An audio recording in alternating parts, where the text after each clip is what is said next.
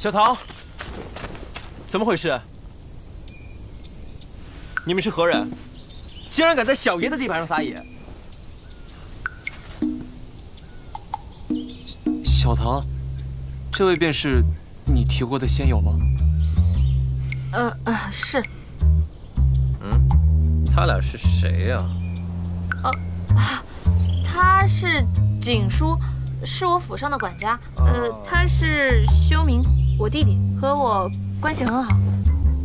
你弟弟啊？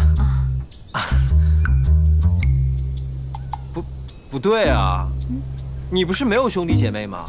这，我不是小唐的弟弟，我与小唐是一同长大的世交。这些日子，多谢仙友照料小唐。你不跟他们介绍一下我是谁啊？忘了介绍了。这就是我的救命恩人，初坑，兼未婚夫。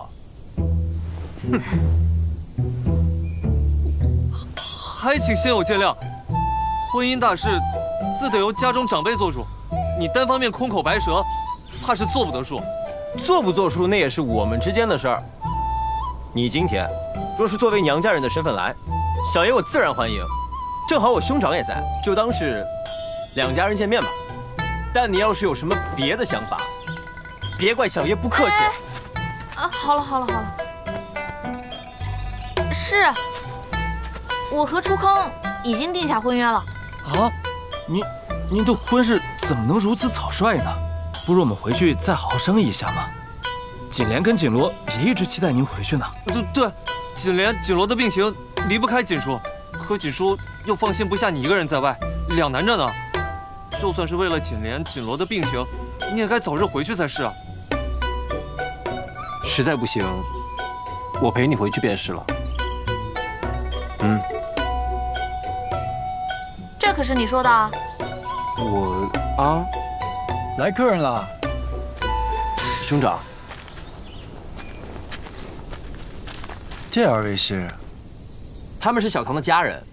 我二弟初空与小唐小姐情投意合，郎才女貌。若是能缔交婚约，那必是一段佳话。以后咱们就是一家人了。哎，都别在这儿待着了，进屋里坐一下。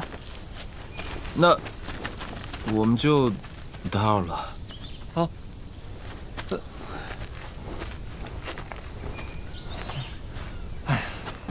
我去到马上就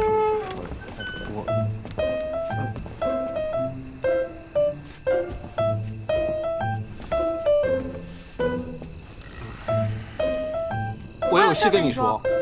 你先说。我可能要去一次摩罗地宫了。不过你放心啊，我是陪我哥例行公事，我肯定不会让摩罗女帝看上我的。我相信你。正好，我也要和景叔回家一趟。我出来也有一段时间了，也不能总让家里记挂着。况且我二人的婚事，也得回去向家里告知一声。那我从摩罗地宫回来之后，就正式上你家提亲。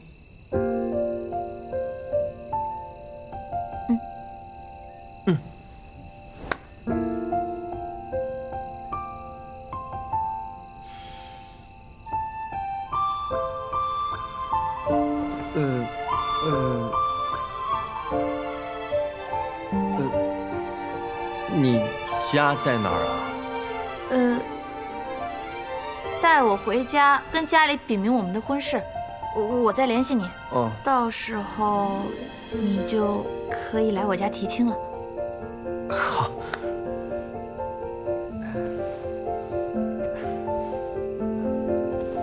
早点休息吧。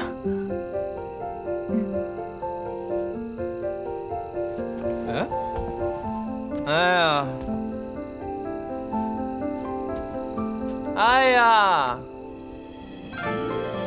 怎么了？这次分别，不知道有多久不见呢。你这脸上啊，是真一点都看不出有不舍哦。说不定很快，我们就又能见面了。你干什么呀你？好啦，不要乱想了，早点回去休息吧。好吧，早点睡吧。你也早点睡。唉